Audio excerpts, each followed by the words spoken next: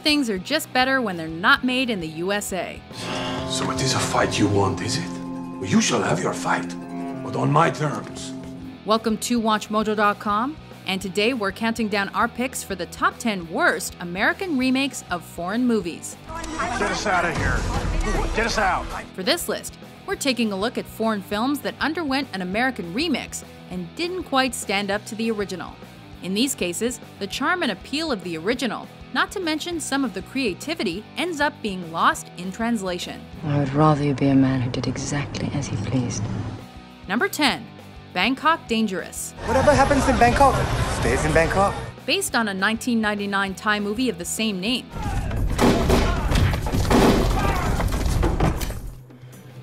This American installment may have had the same directors as the original in the Pang brothers, but that's where the similarities end. Do the police know who you are? No one knows who I am. No one knows where I am. I know. Starring Nicolas Cage as a hard-worn assassin named Joe, this retread strips its protagonist of the deafness and muteness that originally made the character so unique and informed his motivations. What is your work?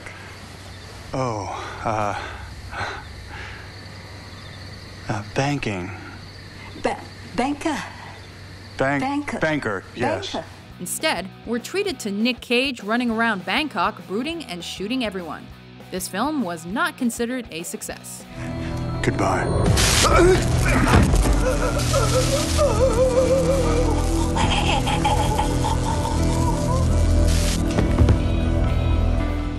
Number 9. Taxi.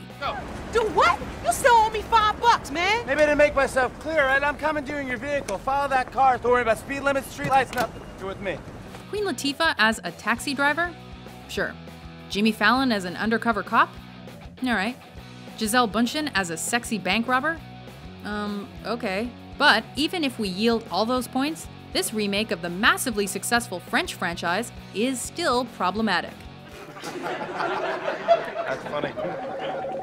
Paralleling Luc Besson's 1998 version. Dites-moi, elle fait plutôt un joli bruit pour un taxi. Connaisseur? Amateur. Latifah's a newly minted cabbie with professional racing aspirations. Fallon's a bumbling detective. But that's where the fun ends. He got a gun and he's gonna use it. He crazy. Whose side do you want? Mine. Through an American filter, Taxi's a mess with impossible stunts, cliched jokes, and the obligatory laughing gas scene. However, it did succeed at the box office. What part of Atlanta? Yeah. You know, on the, I live around the corner of Castro Street. Do you know? Number 8. City of Angels. She said, what good would wings be if you couldn't feel the wind on your face? On its own, City of Angels is not terrible.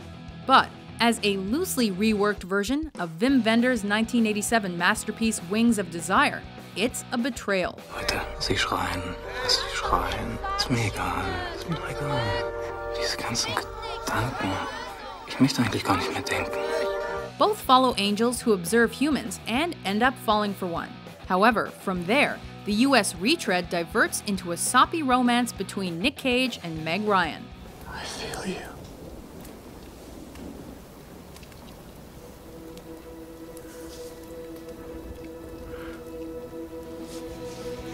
Whereas the Franco-German original teams with interesting side stories and supporting characters, and allows viewers to discover the film's sentiment for themselves, City of Angels basically bangs the audience over the head with emotion. What do you do? Read. No, I mean you work. Oh, I'm a messenger. Oh. Well, what kind of messenger? Like a bike messenger? No, I'm a messenger of God. Number 7. The Tourist. It all started when I met a woman on the train from Paris. This is already good. No. The takeaway from this remake and the 2005 original is that good plastic surgery saves lives and rekindles romances. They think of everything, don't they?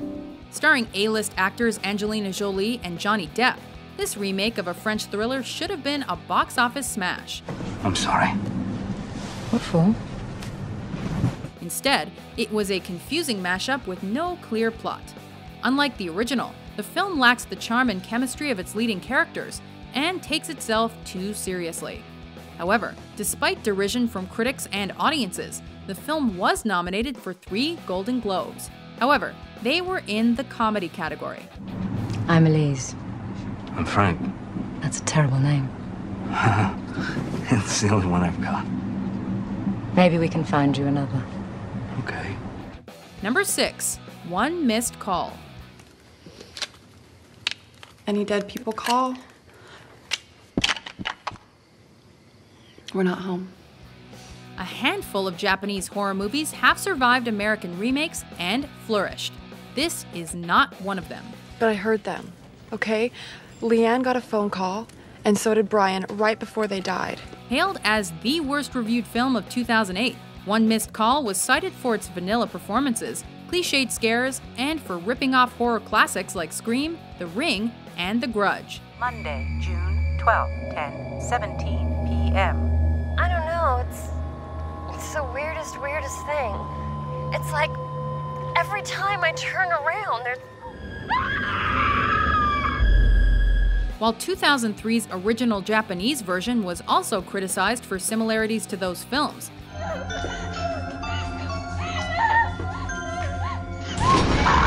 the American remake takes it to the next level. This redo is like a slap in the face to the entire J-horror genre. Okay, we don't want to use this phone at all. Well, the phone is yours, so you can do whatever you want with it. Number 5, Dinner for Schmucks. What are you doing? I'm applying heat. Barry, please stop doing that. With both Paul Rudd and Steve Carell headlining, we thought this would be a ridiculous funny remake of the original French comedy. Allez-y. Allez-y, mon vieux. Allez, l'OM, allez, l'OM, allez. Allez, l'OM, allez, l'OM, allez. What we got instead was a clunky film that was overwhelmingly just meh.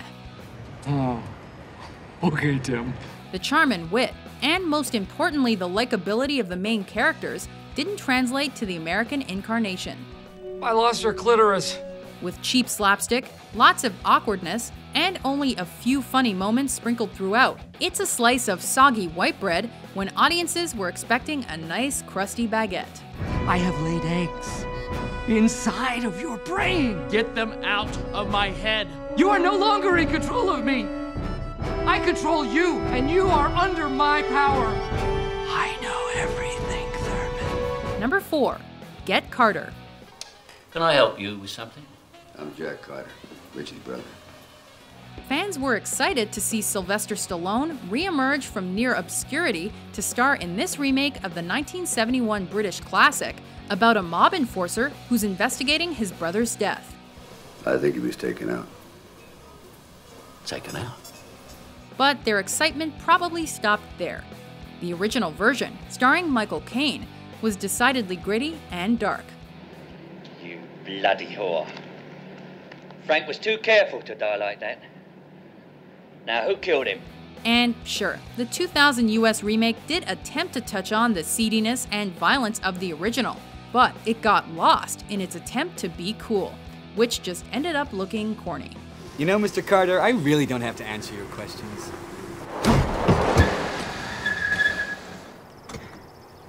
Sure you do, Jeremy. Number 3, Death at a Funeral. Hola. Do you always open the door half naked? It was cool that Peter Dinklage reprised the role he played in the 2000 British original.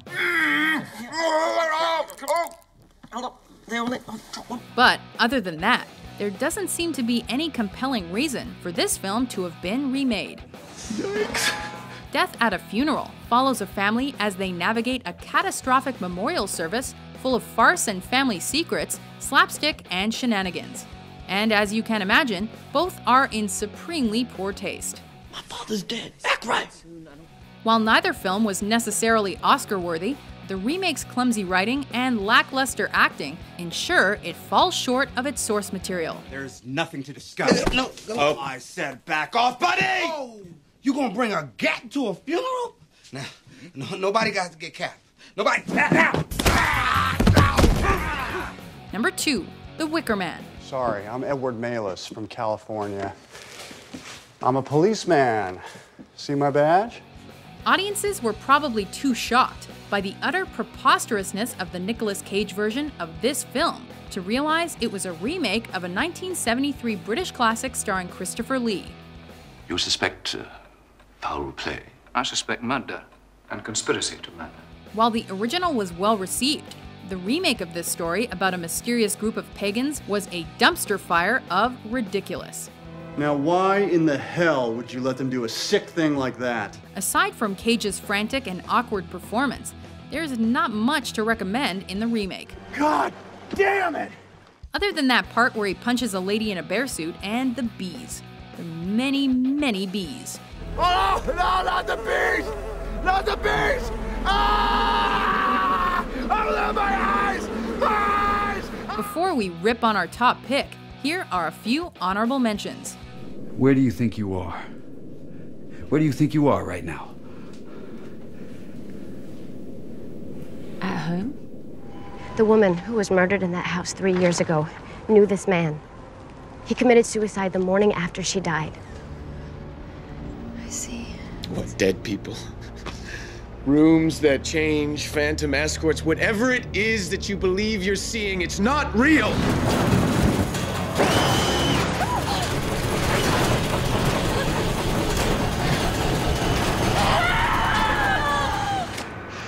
I'm leaving now.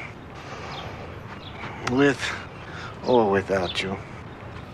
Number 1, Godzilla. You know that bad feeling I get when something really bad is gonna happen? Yeah. I'm getting that feeling right now, man. The 1954 Japanese original spawned an international phenomenon, a slew of entertaining sequels, and practically an entire genre.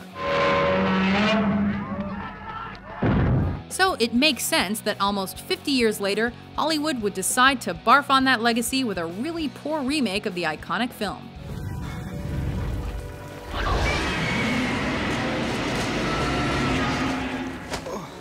What could have been an opportunity to showcase new advances in special effects just wound up being an excuse to watch Matthew Broderick wear a beret for over 2 hours. Those were footprints, right? Yes, they were.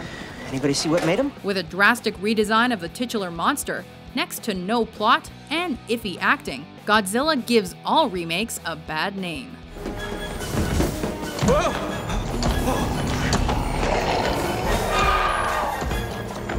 Oh, this is not good. This is not good. Do you agree with our list? I don't like it. What do you think is the worst American movie remake? For more entertaining top 10s published every day, be sure to subscribe to WatchMojo.com. Whatever they're paying you, it ain't gonna be enough.